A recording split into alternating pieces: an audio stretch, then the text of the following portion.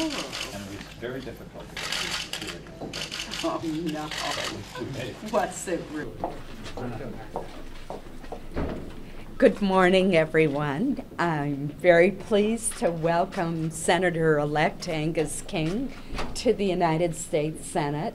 I'm very much looking forward to working with Angus on the many important challenges facing our state of Maine and also our nation.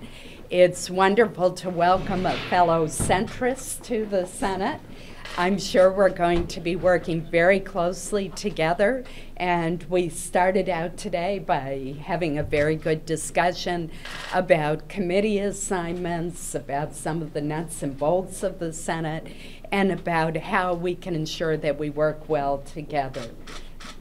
Thanks. Welcome. Thank you. Well, I just want to thank Senator Collins. We've known each other for many years, and it's fantastic to be able to come here and begin this process with a meeting with someone who I admire and respect. And we spent the first 5 minutes talking about my daughter at St. Lawrence University, which is where Senator Collins went. We bemoaned the fact that it's such a long drive from Maine and compared notes about how to get from here to there. But we had a great discussion.